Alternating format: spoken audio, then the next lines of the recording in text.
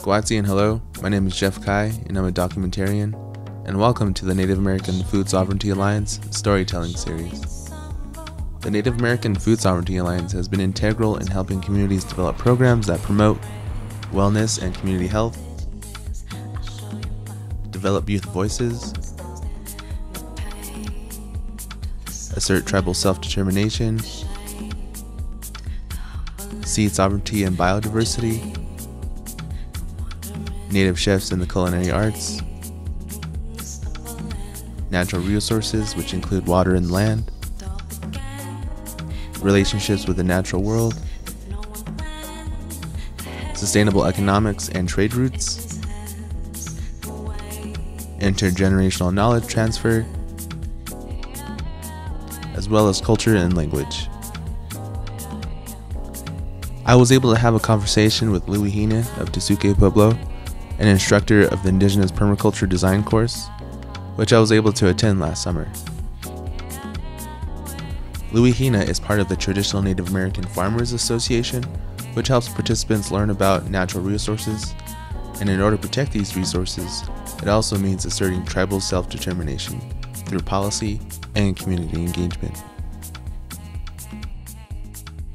Great, we're here with Louis Hina. So I just want to say good morning to you, sir. Thank you again. It's always a pleasure to speak with you and have moments with you.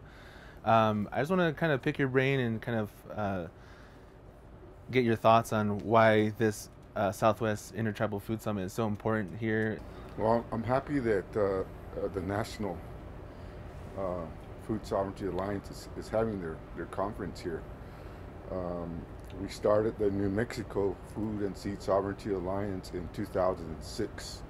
And so we created a seed declaration where we talked about protecting our food crops from genetic engineering, genetic modification of organisms. But it wasn't just for our seeds, it was for the plants, the animals, the air, and basically protecting our life ways.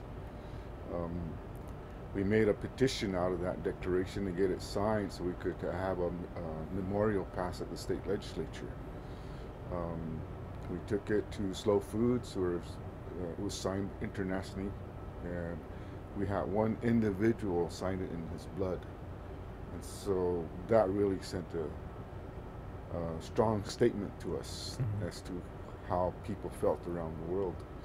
And people are aware, you're aware, all you young folks are aware now of what's out there.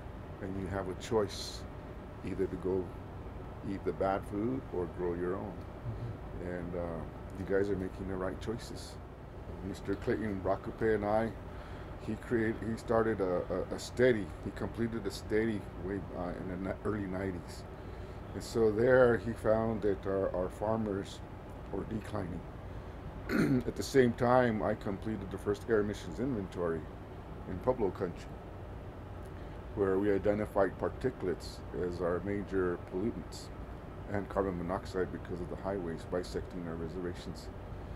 And so we took that data before the tribal council and we asked them, you know, I can bring in high-tech equipment to measure our problems, or using Clayton's data, we need to teach our young men and women to go out there and plant the seeds. And I stressed to the councils, the elders, saying, when you guys got out of your elementary school, you ran to your favorite fruit trees. You ran to your favorite watermelon patches. Where are they now? And so our communities are basically just bare, you know, sterile. But as we learn, we teach everything about our life ways, which you can't really learn anywhere else. And then you all go back to your communities, which is the best part, and start creating projects like this and teaching the young people. Because one of the things I learned here in Taos Pueblo at Red Willow Farm is, again, we're not only growing plants and seeds, but again growing people. And I think that comes you know, full circle when we have the things that we care about and want to preserve that, not only for us but for future generations. So for this kind of closing part, what are just some of your reactions to like the conversations or just the networking of people here? You know, what does that kind of evoke in you, just seeing those people connecting again? Yeah. That's it. Yeah. You know, like I said, way back when we started, you know, none of the information was out there. None of these gatherings weren't happening, and now we have these gatherings. These young people are this gathering right here. I'm amazed at all the young people here. You know, you guys are all here.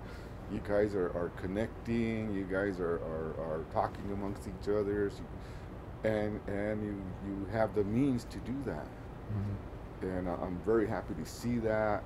I'm seeing the motivation.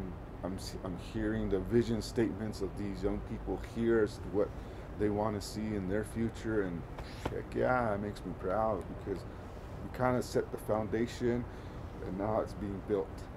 Okay, so again, Louis, I just want to thank you for your words, your knowledge. It's always appreciated, and I'm going to be inviting you again to my deer dinner next time I'm home and living this life ways again. So give it a good old chest beat for the audience to understand the power of this movement, right? So 1, 2. Yeah. Yeah! Yeah.